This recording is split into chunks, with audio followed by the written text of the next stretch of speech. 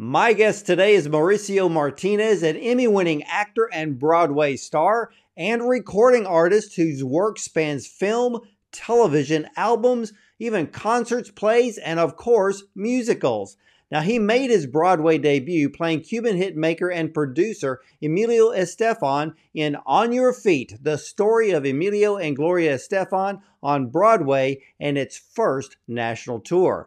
Now, Mauricio is a household name in Mexico and Latin America and can also be seen in 2 seasons of NBC Universo's original Emmy-winning TV series, El Vato, on Netflix. And Mauricio released his brand new album, Live in New York City, a collection of iconic show tunes. Live from New York City is his first live album, produced by Robbie Rozelle from Mauricio's live performance at 54 Below. So, ladies and gentlemen, let's welcome Broadway star, Emmy-winning actor, and recording artist, Mauricio Martinez, to the show. Welcome. Hi. How are you? I'm so excited to be connected with you today. Thank you for having me. It is great to have you on the show today. And I must ask, you were so extremely talented. How did you find yourself in the world of entertainment? Well, I mean, I think my mom's pretty much responsible for it because ever since I could remember, she would used to play me movie musicals, Hollywood musicals. As I was a kid growing up, I remember watching Grease and Sound of Music, Hello Dolly.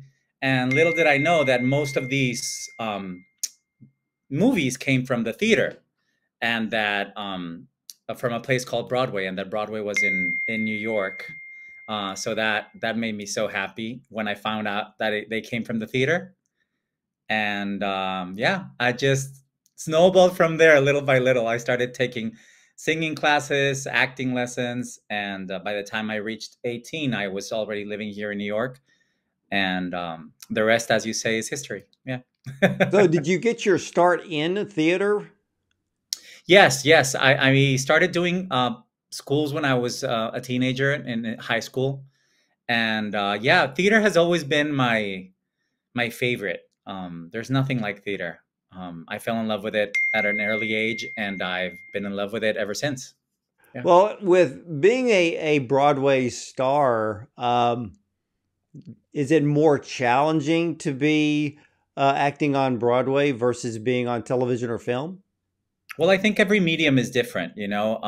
The beauty of theater is that, I mean, I love the rehearsal process because you're in a group for like, I want to say 6 weeks, 7 to 6 weeks together putting up the show. And that's my favorite part. But once the show opens, then you just know that you're doing your job at night, or 2 show days. You have 2 shows, but you know where you're gonna be. You know you're gonna be at the theater at 7, and you'll be done at 10, and you have the rest of the day off. And you got to take care of yourself. Take care of your voice, of your instrument. Work out, eat healthy, meditate, all that. But with TV and film, you don't really have a schedule. You're there in your camper or on location for hours and hours and hours and hours and hours waiting. There was this very famous and prestigious Mexican actor. His name was Hector Bonilla, and he had a great phrase that I loved. He said, in film and television, they pay you to wait. Acting is mere pleasure. And that's the truth, I think. So it's very different. Of course, the end result is great. It's great to see yourself on screen and you reach a lot of people. But I believe that the magic of theater is irreplaceable. Theater, you're in a dark room with strangers, for 2 or 3 hours, and you're transported to a different world, and you enter into this world, and it's live. The energy that is created in a live performance, that's why I love. It's unbeatable. That's why I love theater so much. Theater and concerts. I love the live experience. I love having an audience, and the adrenaline that you go through. Well, It's very there's powerful. that you have that energy to play off of the audience and the audience's response, where you don't have that at all when it comes to television or even film. But of course, with Yeah. certain television, did you ever perform in any of these series before a live audience I during a mean, I've never taping? done like a sitcom per se, but I did. I mean, I did the equivalent of Mexican Idol back in 2002. So I did like concerts on television. I've done award shows. I've done live performances. Or even here, I did the Kennedy honors to honor my dear Gloria Estefan. I did some shows, like The Talk with an audience, and it's always great. I think it's always better to have an audience, I live off of it. It's exciting to me, and that's where I'm the most comfortable, I think. Yeah, I think you can't beat a live audience, but you Yeah. sing, you act, you do Yeah. theater, television, and film. Is there anything that you can't do? Well, I can't drive a sports car, that's for sure. I only drive automatic, so I don't know how to drive. What do you call it here in America? Stick shift? A manual or stick shift? Yeah, stick shift. I can't even turn the car on, which is pretty embarrassing at my age, but that's something I can't do. I can't ride a plane, Well, There's several things I so can't if you master. get cast in the next Fast and Furious movie, I guess they're gonna have to give you an automatic. There was this funny you mentioned that because there was my first telenovela ever back in 2003. I played a very rich guy who had a sports car, but I told the production in advance, like I only drive automatic, and they knew that. So of course, first day of shooting, they arrived with this stick shift car, and I went, guys, I can't drive that. I told you like months ago. So we maneuvered it, like the director went in, created this, like he was pushing the pedal with his hands, and it was like crazy, but we made it happen. We made the scene happen. It's amazing what can be done in film and just make it look real. So Oh, I love that story. It's funny here. Even in America, our big joke is your best theft deterrent for your car is to buy a stick shift because nobody knows how to drive them anymore. there you go. Nobody knows how to drive them anymore, and I'm one of them. Sorry. Well, I guess if you live in New York City, really don't need a car. That's the beauty of New York. I love New York because obviously many things, but that's one of the beauties of living in New York is that you don't really need a car. I take the subway, I walk, I ride the bike on pretty days. Yeah, it's pretty relaxing to get that burden off. You don't need to worry about the car. I lived in Mexico City for 15 years, and I always compare Mexico City to LA because they're so similar. You're stuck in traffic all day long, but you really need a car to get around. And it's not like that in New York. I love that lifestyle of just walking and using the subway, using the bus. That's why I love New York. Yeah. Yeah, gosh, it's been decades. Been to Monterrey, Mexico. My hometown. Yay. Beautiful city, but the Yeah. biggest thing that made us laugh was that at night we would hear all of these screeching tires, but no one ever crashed. And we laughed about it because we kept waiting. And then we, back in that, we would sneak out of the hotel and then we would go and take one of the carriage rides in the downtown area, which is probably one of the biggest things that I remember about being in Monterey. But it's a gorgeous city. Oh, thank you. I'm very lucky to be from there. I think it's a great city. Yeah, I have wonderful memories. I'm actually going back on my birthday this year, May 23rd, to do my concert, which is very exciting. I'll be back there at home where it all started, almost 30 years ago, celebrating a milestone birthday, and it's exciting to be back home and give back to, well, the city that gave me life and gave me everything. That's where it all started. So it's nice to go back to basics, go back home, and hopefully inspire new audiences. That is amazing. Now, I listened to your album live in New York, and Okay. one of the most favorite parts of that album is when you're talking to the audience. Okay. Well, And I love that. and I started laugh. It made me laugh because you have this incredible sense of humor, and I believe you mentioned Mexican television. Yes. How do you go into Mexican television and how do you overact? Well, I used to do telenovelas for a living, and for those of who don't know what a telenovela is, it's basically a soap opera in Spanish with way more overacting. You know, bigger hair, bigger costumes, more cleavage. All the men are shirtless, and it's very passionate, very dramatic. And of course, I played villains for over 10 years, so I pushed a lot of people down the stairs and slapped a lot of people, which was fun because I don't get to do that in real life. But it's part of our culture, you know. Especially back then, you know, back in the 2000s, obviously 90s and 80s, telenovelas were huge. You know, now with streamers and everything, I think that's definitely changed. But they're still out there. You know, we're still doing, just like here in America, you still have Days of Our Lives and, you know, shows like that, The Young and the Restless. We still have telenovelas. The only difference is that in Mexico, they last 4 to 6 months or 8 months. Whereas here, the soap operas just go on and on and on and on and on and on. Over there, you can pretty much have a career doing telenovelas. But I started that. I started like that. And it was fun. It paid my bills for 10 years. And it also...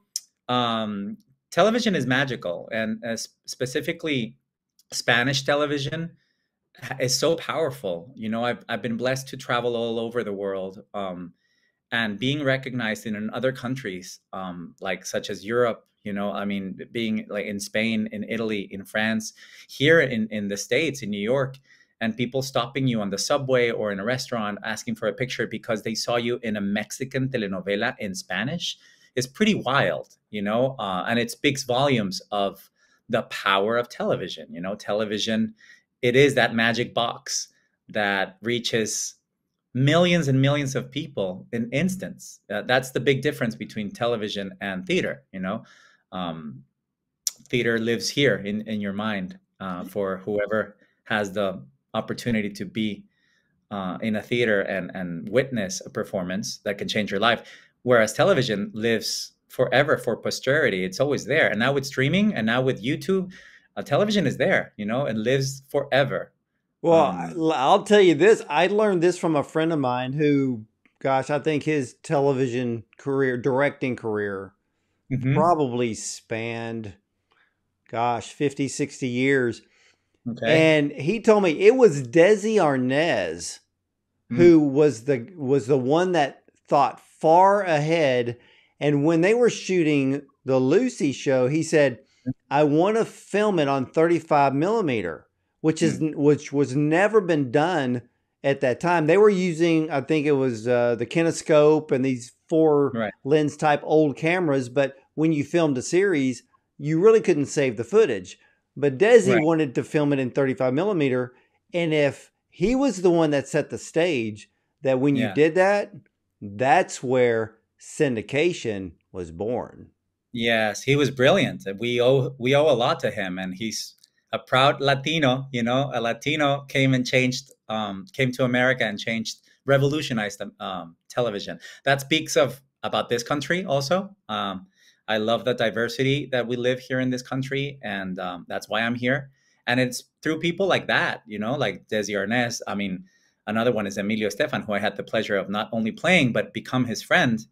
And he's been some sort of like a father figure, a mentor, and I truly respect and love him. And he revolutionized the music industry too. Yeah, it makes me very proud to hear those stories, you know, about Desi Arnaz, about Emilio, about Gloria, Selena, you know.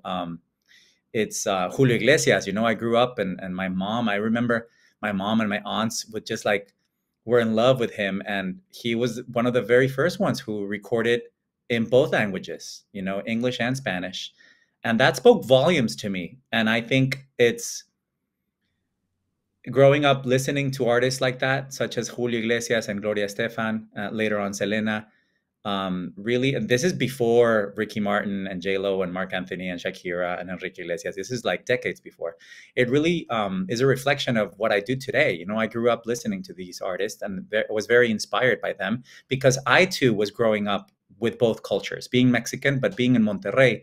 Monterrey is such an American city, Americanized city. And I was going to private school learning English, and we have cable. So I grew up watching both Mexican television and American television, listening to both American or should I say music in English and music in Spanish. So I grew up with both cultures. You know, I consider myself, more than being bilingual, I consider myself to be bicultural in a way. Well, yeah, and you know, you bring up the Stefans and Estefans, yeah, Gloria. Gloria raised the bar when it came to pop music with a Latin flavor, which he still sure did. today has never been touched or duplicated. I mean, we have Jennifer Lopez, we have Christina Aguilera. Neither Yeah. one of them even touch what Gloria has done.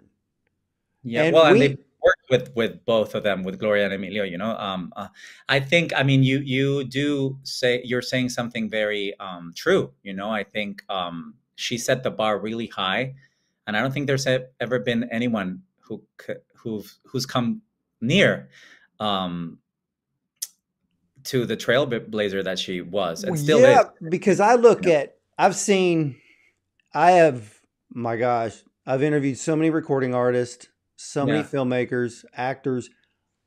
But, and it was funny, right before our interview, I was interviewing a Latin American filmmaker and about Okay. how that community is still a bit underserved Hmm. and trying to break the stereotypes that a lot of directors and producers put the Latin community in here in Yeah. television and film, where that needs to be, those stereotypes need to be broken.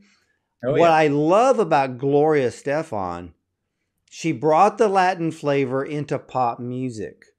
Hmm. And even with the rise and the changes in the country music genre, every once in a while you would get, you know, tell you the truth, I don't think the last country recording artist, well, probably Johnny Rodriguez is probably one of the last that I even remember.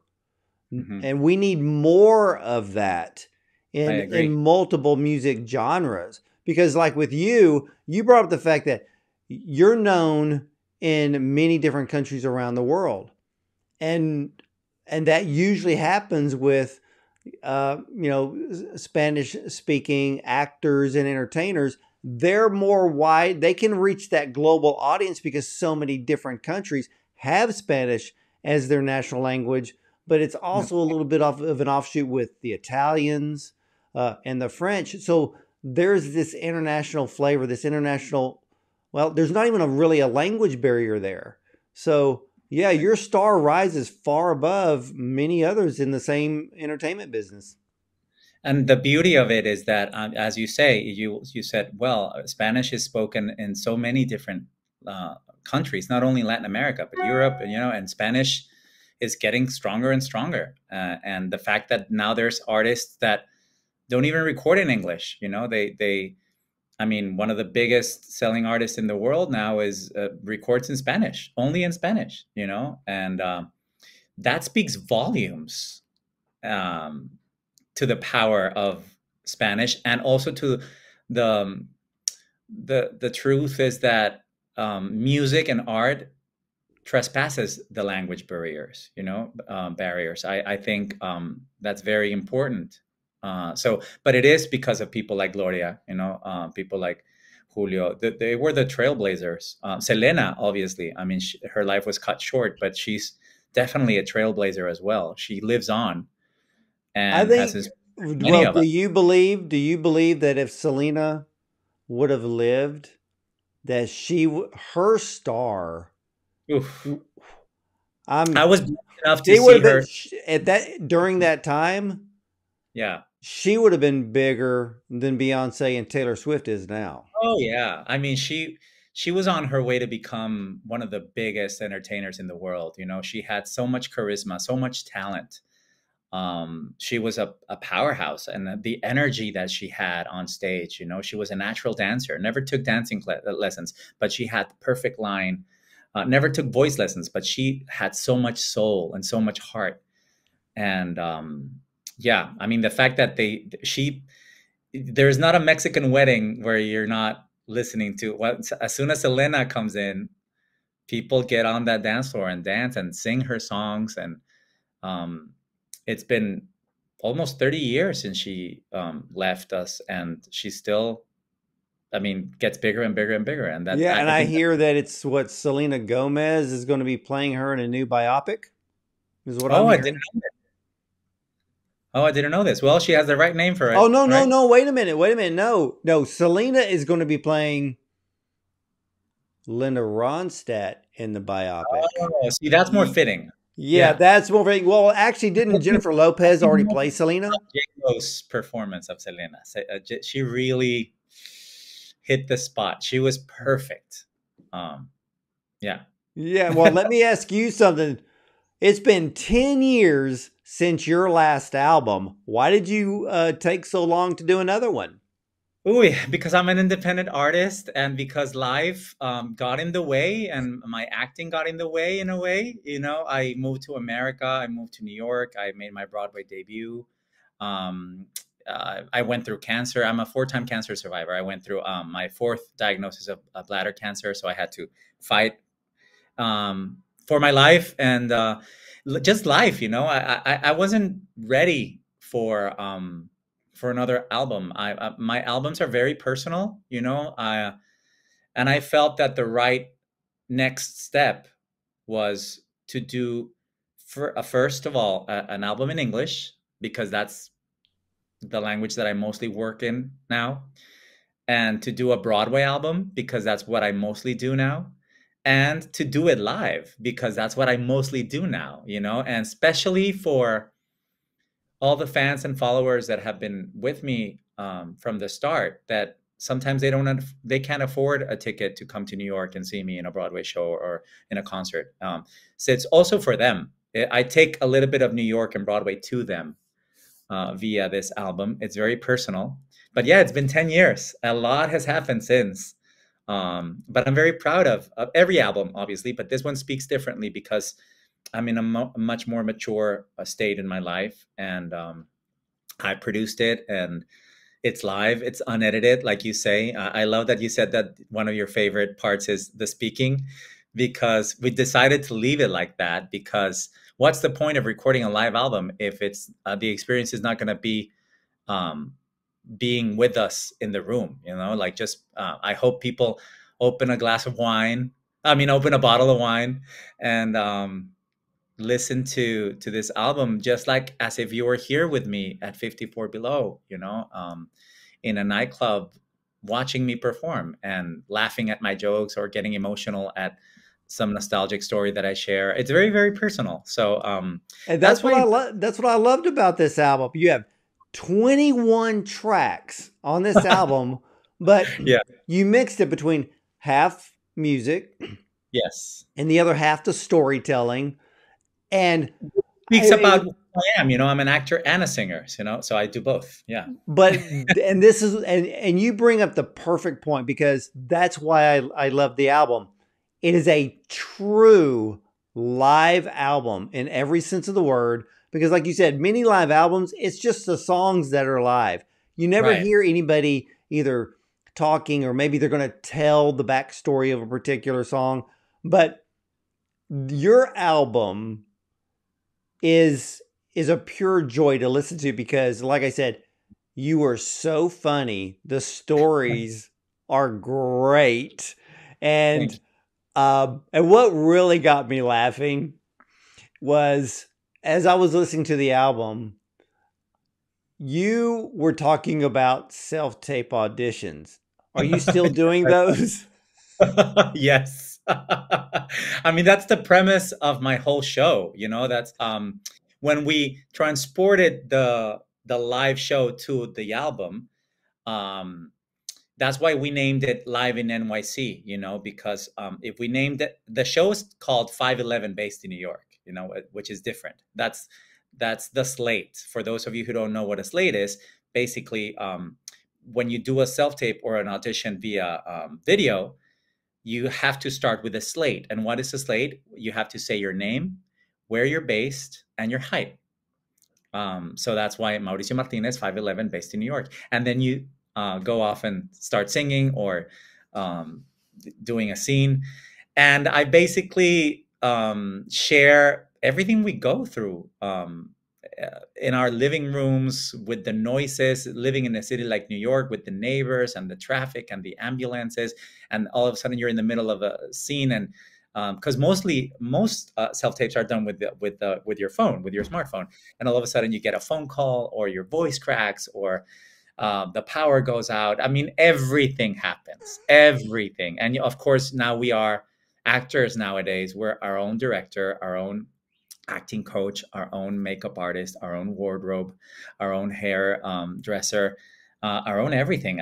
We edit it. I mean, it's a lot, and we go through a lot. So I wanted to put that in the show because it is what we are as actors are doing and have been doing ever since the pandemic, and they're still going on. Some of us don't necessarily love it because I believe in the power of walking into a room and having people there. I love that experience. Whoa. You really like that, because that is so funny that you said that, because I think I'm better at in-person auditions than self-tapes. That is so funny, because I've done self-tapes. Yeah. And I hate them. And so, and yesterday I was talking with an actress, and I asked her the same question. I go, so what do you like better? Do you like doing self-tapes, or do you like doing in-person auditions? She goes, oh no, self-tapes every single time.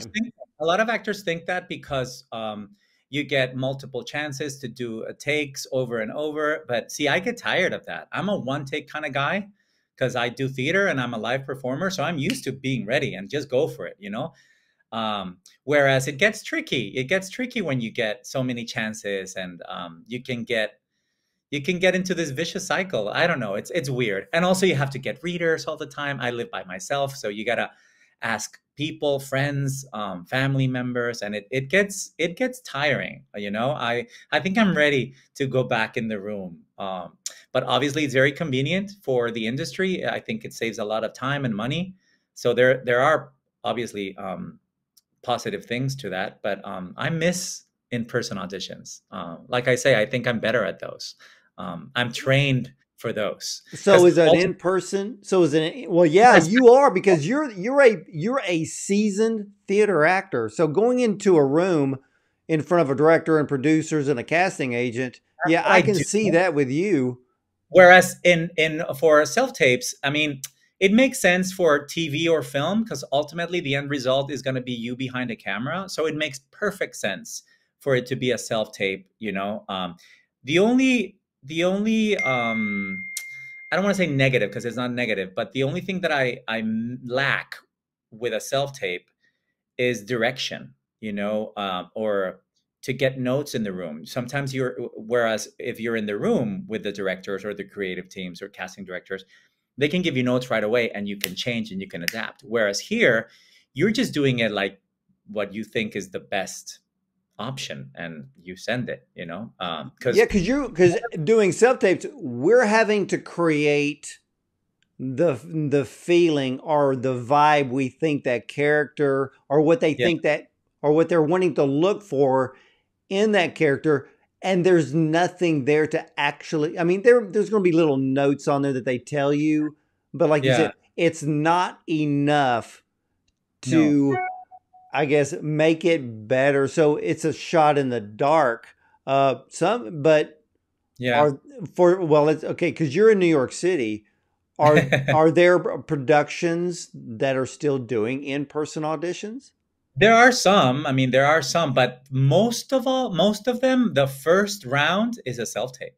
Like you first self-tape, and then if you get a callback, then you go into an in-person audition. But most auditions, at least in my case, have the first round, even if it's theater, it's a self-tape.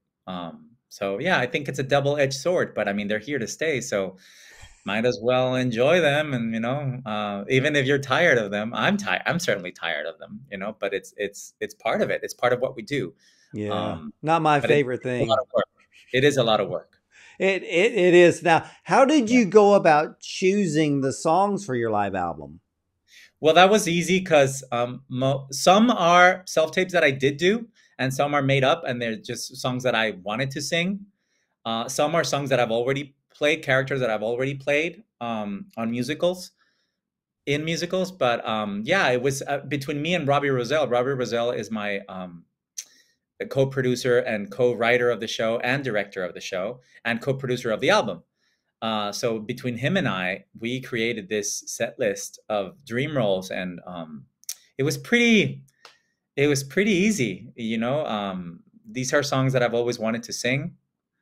We introduced 2 medleys, like the villain medley, which is a lot of fun. Characters that since I've played villains in telenovelas for many years, I was like, well, why not now, as a decree maybe, or a wish list, do a medley of my favorite Broadway villains, you know. And the other medley is the Latin medley, because obviously these are roles that I've played, like Don Quixote de la Mancha and Man of La Mancha, like Che from Evita, you know, and others that I would love to play, like Valentin in Kiss of the Spider Woman, you know. So it was perfect, because it's almost like a wish list for me. Billy Flynn in Chicago, Scar in Lion King, King George in Hamilton. You know, there's a lot of roles that I'd love to play. So why not have a recording of it? You know, it may, my agents or managers might just send the track now, instead of a self-tape. Who knows? Well, okay, you recorded the album. Did y'all film it? We did. We have it filmed. I've released a couple of videos on my social media and channels, but yeah, we did film it. We're not gonna sell it or anything, but we did film it, and we're very proud of it. Yeah. Well, I was going to ask if there was going to be a release of a possible TV special if you had filmed it. Well, that'd be amazing. Maybe in the future. I don't say no to that. It won't be this one specifically because of rights and like 54 Below and all that. But in the future, I would love that. That's another dream of mine, you know, to be able to release a concert via video on a streaming platform would be a dream, you know. Yeah, and well, after listening to the album, you're perfect for it. I mean, well, from in your incredible voice, your stage presence, the funny stories, I would watch that special. Thank you. That means a lot to me. I'm very proud of the show. I'm very proud of the album, and it's doing really well. We've reached over 40,000 streams in a month, and for an independent album is really, really, really good, you know, and especially for a live album of covers, you know, of songs that people already know. It's not a new it's not a new album, so we're very pleased. People are listening, people are downloading it, people are streaming it, commenting, and I couldn't be more grateful, because it is an act of love, you know. It is a product of love. We did it with all my heart.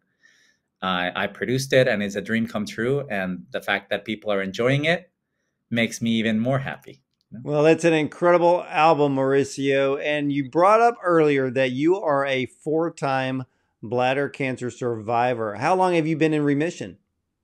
Well, I crossed the 5-year mark, thank God. The last time I was diagnosed was in 2018. So it's been 5.5 years now. So I must be doing something right. Well, do you have any advice for those who are going through cancer right now? Yeah, to not give up and to ask for other second or third or fourth opinions. You know, I believe in that. I believe in listening to other doctors' opinions, because one doctor's method or way of thinking or solving problems may be very different to another one. So ask for more opinions, and don't give up. You know, I mean, cancer is hard enough as it is, but it is possible. I am living proof that you can survive, it. And yeah, I mean, it's not easy, but it is possible. You know, It is. It's very important. Don't panic. Right. It's important to also to do a cleanse of your life, you know. It's moments like that where you really have to think hard of what where you are in life, and instead of asking yourself why me, ask yourself other questions, like, how can I grow from this? How can I learn from this? How can I become a better person um, with this, through this? I've certainly tried. Again, it's not easy. Every story is different. Every diagnosis is different. But that's why I believe in early detection, and I promote it. And I always tell people, especially men, women are more used to it. Women are more, I think, used to going to the doctor than men. I tell guys, go to the doctor. You might be looking great on the outside, but there might be an internal battle that you can't see on the inside. So if you feel like there's something wrong, go to the doctor, and insurance, man. I always tell people, invest in that. Trust me, invest in that, because it's not easy, and it's not cheap. Yeah, it's not cheap at all. And wise words from Mauricio Martinez. Now, where can everyone get your Live in New York album? Well, you can get it wherever music is streamed, on all the platforms: iTunes, Apple Music, Amazon Music, YouTube Music, obviously Spotify. It's everywhere, and I am very pleased. It's only digital. We haven't released a physical album because we did a investigation pretty much, and not a lot of people nowadays have CD players anymore. So, which made me kind of sad. But who knows? Maybe in the future I'll release a physical CD. Well, vinyl is now $1 billion a year business. I know. Maybe I'll release it vinyl. Maybe go old school, right? Yeah. Yeah, go old school, and then that way you can. So when you do the autograph, you can write bigger on it. Exactly. Bigger letters. Well, what's next for you in 2024? Well, I just released another album last Friday of a new musical that's headed to the West End. It's called Figaro, and it's an original musical that I have the honor and privilege of giving voice to the lead character named Figaro. It's a great, great, great romantic, passionate score. It's almost like Phantom of the Opera meets Moulin Rouge. It's a love triangle, and Figaro is an amazing role. We just released the album. We had a concert on Monday. I have a couple of concerts, not a couple, I have many concerts, thankfully, lined up for the next months. And I mean, that's as far as I can share right now. That's what's in the horizon, but I'm promoting the album, doing lots of concerts, and obviously as an actor, auditioning, doing readings. I just finished a reading of a wonderful play, and I'm doing another one in a couple of weeks, and living the dream, in the hustle of New York. Well, where can all of your fans and new fans find you online? Yes, well, Instagram is pretty easy. It's at Martinez Mau, which is short for Mauricio. And I'm also on Facebook, and I'm on YouTube. I'm everywhere. Twitter. Well, now they call it X. But Instagram is my favorite, I think. I also have TikTok, but I believe that TikTok's for kids, right? Instagram's my favorite. You can post videos, you can post pictures, and I like Instagram. But yeah, that's where you can find me. I'm everywhere, and wherever music is streamed, I'm there. And take a look at my other albums. They're in Spanish, but those are my origin story in a way. And if you like Spanish pop, Latin pop, there's other 2 albums there that you can download, and hopefully you'll make part of the soundtrack of your lives. Hey, I love that. And ladies and gentlemen, Mauricio Martinez, brand new album, live in New York City. It is literally worth your time to sit down. And as like Mauricio said, pop open a bottle of wine, sit back, listen, enjoy. I will promise you this. His album will bring a smile to your face. You will sing along. You will laugh along with the audience. It is a stellar album. Buy it or download it. And if you download it, pay for it. You know how I am. I love supporting all the artists out there. And so buy the music. And in this case, buy the live performance of Live in New York by Mauricio Martinez, which was recorded at 54 Below. And Mauricio, I want to thank you so much for coming on the show today. Thank you so much for having me. This has been a blast, and I hope we get to do it again soon. Hey, I'm looking forward to that and can't wait to see what else you are going to be doing, because you are the man, you're the jack of all trades. I can tell you that when it comes to entertainment, you've got what it takes and you have fans around the world. And again, I want to thank you for your time today on the program. And ladies and gentlemen, you can catch all of the replays of our interviews with the top film directors, producers, screenwriters, even Broadway stars like Mauricio Martinez and more on our website at bondoncinema.com. We're also available on YouTube and a dozen audio platforms as well. So I want to thank you for watching and listening. And as for me, well, you'll either see me at the movies, who knows, maybe a Broadway show, and even from the red carpet. We'll see you next time.